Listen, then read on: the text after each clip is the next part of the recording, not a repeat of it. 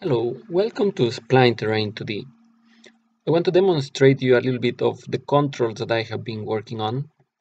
I have redesigned it in order to be faster and more intuitive and making controls more explicit. Let's start by adding points. You create a point by clicking on a segment line and you can drag it to a new position. If it's an open-ended spline and you want to add new point at the end, press the C key and you will see the guides to add a new point. It connects to the closest edge of the spline. To delete a point, press the Alt key. You will notice the handles are changing color. Now just click on the point you want to delete. When you move a point, you can press Shift for locking the movement on a single axis. And you can press Ctrl or Command in Max to snap points to the grid.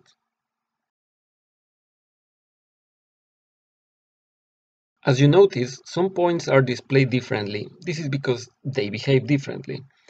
This type of point can be switched by pressing the C key and clicking on a point. This is the linear point, displayed with a box, and it tries to go in a direct line to the next point.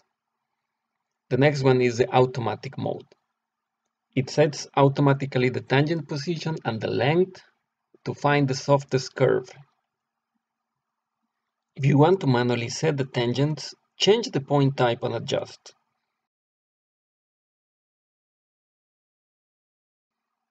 Changing again the type allows you to control independently the sides of the spline. For selecting multiple points, you can drag on the screen. Use Shift for selecting and use Ctrl or Command for unselecting. There are multiple ways to unselect all of the points. You can press Escape, you can right-click, or you can use the same control you use for selecting, but clicking instead of dragging. When points are selected, changes are applied to every point, like moving, changing the type, or deleting.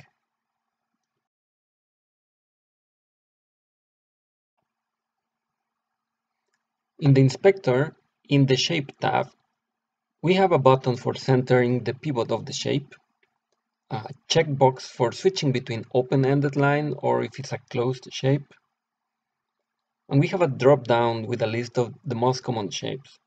This totally changes the shape of your spline, keeping a similar size, so it works differently on each figure.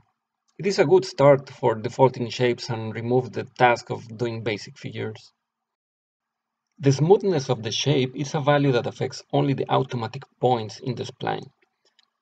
The length of the helper points depends on this value, allowing you to change the shape of the whole spline by a single control instead of needing to modify several points.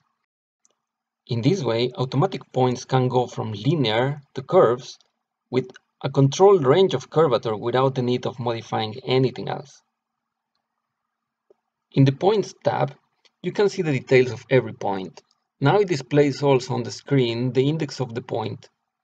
If you want all the information about each point, you can enable these options. Inside of the area of Apply to All points, every change made here is applied to all of the points. For example, setting a position of the points or changing the type of the point. I hope you enjoy these changes. I will be adding more features soon, and I appreciate all of your feedback. If you have any suggestion or something new you would like me to add for the tool, I'm always available at the Colibri website, at Discord, and feel free to send me a message. Thank you so much, and see you next time.